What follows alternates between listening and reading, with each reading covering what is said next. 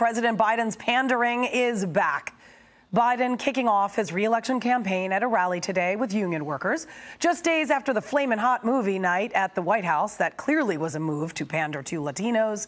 Hey, at least Biden is out of the basement. What kind of campaign do you think you're going to have? You think it's going to be a nasty campaign this whole year? Well, it depends on who the nominee is. And today, another minority Republican candidate for president slammed Biden's old boss, former President Obama, for his comments about race this week. Obama said Tim Scott and Nikki Haley are basically racist for their effort to, quote, America. Here's Republican hopeful Vivek Ramaswamy earlier. Frankly, I was disappointed in Barack Obama. I think he sets a poor example for the country when he tells us that we can't think independently, regardless of the color of our skin. I probably don't fit Ayanna Pressley's description of what counts as a brown voice, but you better believe that's why it's important for folks like me, or Tim Scott or Nikki Haley for that matter, to speak our minds openly. And for my part, I commit to doing that throughout the rest of this campaign trail. I think that's going to be unifying for the country. Meantime, Robert F. Kennedy Jr. is holding double-digit support in the polls in the Democratic primary. He opened up about the race and his vision for America in a lengthy sit-down with Joe Rogan. Watch this.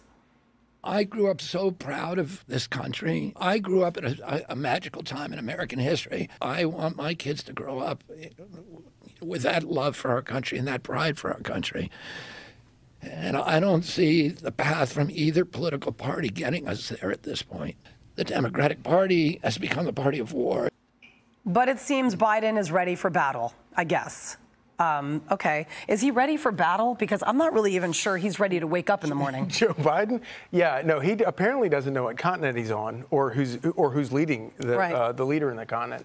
No, it's disturbing, and it's really interesting listening to RFK. His father and his uncle would not recognize the Democrat Party today if they were running today. And you go back to some of their sort of more famous speeches. You went back, they would be in the Republican Party. They would be like right down the middle of the Republican Party. So I think it's kind of interesting, too, that RFK has sort of played the role for the Democrat Party that Donald Trump played for the Republican Party. He's sort of challenging all of their orthodoxies, slaying all their sacred cows, and willing to, and actually getting attention. And obviously, you know, the Democrat Party is doing everything they can to sort of make him vanish. But I think he's the most, certainly the most interesting person on that side of the aisle to watch. You know, the president's way with words are really sometimes entertaining, to say the very least. But gaffes aside, and running off prompter and obviously off script is one thing. But this man, I mean, he has a way with words like these, for example. I may be a white boy, but I'm not stupid. I know where the power is. Raul helped build this organization with the understanding that the diversity of this community, as distinct as the bodegas of the Bronx, as beautiful as the blossoms of Miami, and as unique as the breakfast tacos here in San Antonio, is your strength. But you can also track by race. There are averages in terms of the number of trees in the neighborhood where people live. You have a problem figuring out whether you're for me or Trump, and you ain't black. I don't even know how to follow up on that. Okay, so what they're trying to say is that they're pandering to whom? I'm not really quite sure. I don't get it. But, you know, for them, first of all, to attack Republicans who, in fact, are minorities is really just talking out of both sides of your mouth because, quite frankly, a lot of Hispanics in this country voted Republican, and there's a reason for that because people who are here legally do not want to see, you know, the border open to illegal immigrants who are flooding in and bringing their drugs and illegal narcotics into our country. So they need to actually listen to the minority, not pander to the whites. Right. Also, look at Florida. That's a perfect case study with what Ron DeSantis was able to do in Florida, and specifically Miami-Dade. That's a big deal. We cannot underestimate what he's been able to do and what he will be able to do potentially if he is the nominee with the Hispanic and Latino community. Donald Trump as well. I think a lot of Republicans are able to garner that support from that community, maybe even make some headway with the black community. community and other minority communities with simply talking about the economy, and parental rights is going to be a big thing. But, you know, when we sit here and we talk about the other candidates challenging Joe Biden here, let's be very clear about the Democrat Party. It's not about challenging Joe Biden. It's about the DNC deciding who's going to run. And if they decide it's not going to be Joe anymore, they're going to make that decision and they're going to install somebody else in that position. And I believe it's likely going to be Gavin Newsom. Yeah. So we can talk about RFK Jr., we can talk about the headway he's been able to make and 20% this and that.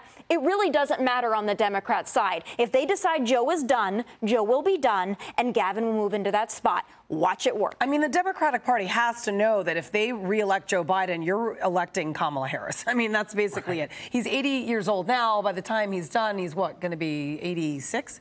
80. I mean, and he's not doing so hot right now. So I don't know. And what do you think of Ron DeSantis' comments earlier this week where he was saying, because you just mentioned Gavin Newsom, and my favorite quote of the week was stop pussyfooting around. I mean, if I had a dime, how many times I'd tell people that? But I mean, Ron DeSantis even wants a different Democrat in the office, for God's sakes. Like, what does that say to you about the Democrats, that all they've got is Joe Biden? They need to find somebody else. Well, this whole idea and this notion that Joe Biden is not going to debate anybody tells us a lot. But I just wrote a book. It came out last week. It's called The Puppeteers, the people who control America. Yeah. And the whole idea and notion of this Puppeteers book is that they're very comfortable with Joe Biden. They like Joe Biden in this position because they can control him, what he does, what he says, where he goes. He's not threatening. He needs racism in order to move and divide the country into these convenient little boxes so that they can try to manipulate these people and get out the vote.